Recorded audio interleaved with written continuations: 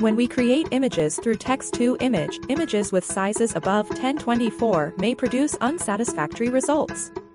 I recommend using a small resolution plus Hires fix, which is a great way to help us solve the problem. Firstly, click on the Hires fix button to set the parameters for Hires fix.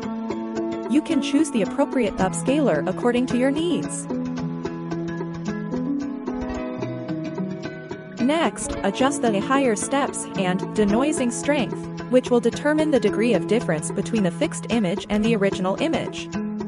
Finally, choose the size you want for the final generated image.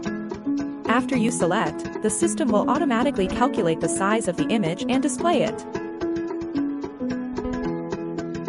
Click the Generate button to generate an image.